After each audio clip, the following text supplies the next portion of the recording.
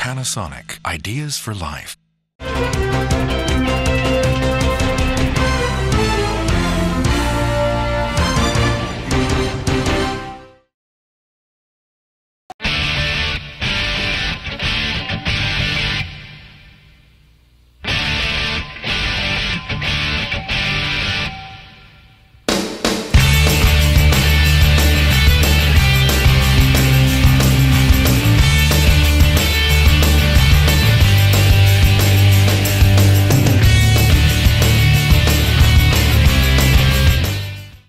Well, my background is I probably do 120 swimmers a day, and within that I coach a couple of Olympians in the able-bodied sector, and also I coach a young lady called Sophie Pascoe.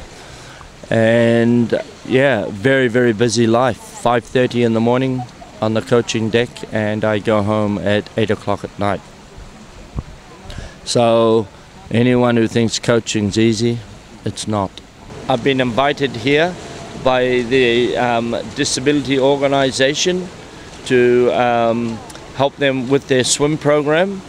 Obviously, we've just had Olympics, London 2012, and it's about 3.5 years through to Rio. So here, looking at the local talent and the potential. We're on our third session, and yes, there is potential here, just how it's managed.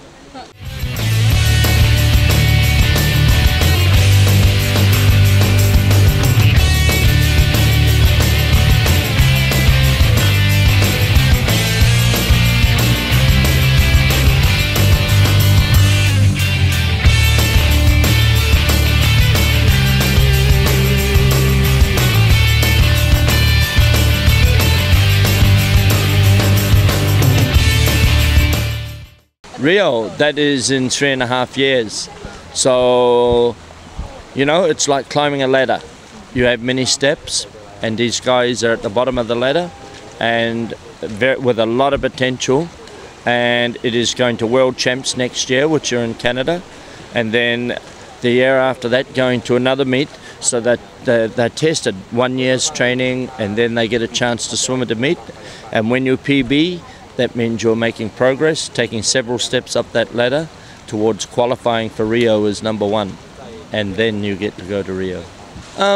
It would be really neat if they were, like in most countries around the world, they are integrated with able-bodieds, so that in able-bodied programs, they swim in able-bodied programs, so they're treated no different.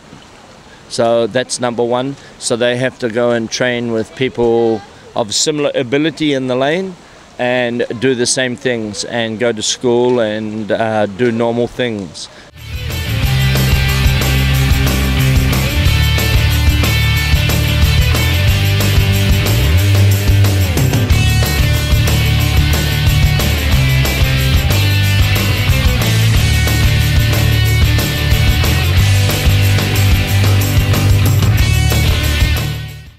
You've got a great organisation. You've got 3 vans, and you've got good organisers, and I think it's not just the people keep saying the swimming or the yachting or whatever sport. It's not down to them. It's up to the organisation, everyone, to change gear, and if you know what changing gear means, to lift the level. Okay, when we're talking Olympic Games, we're talking of the highest level, whether it's able-bodied or disabled. When we're talking about competing in the Asian Games, Pacific or things like that, we're talking of a lower level, which is development, which is really cool. That's where people like this need to go to, and then they take a next step from there.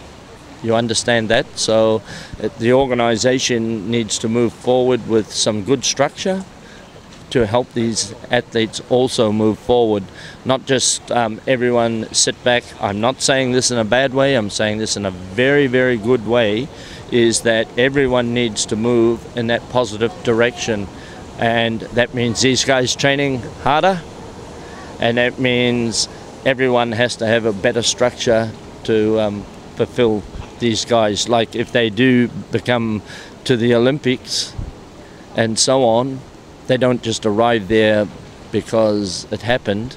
They need to arrive there because the structure of the organisation.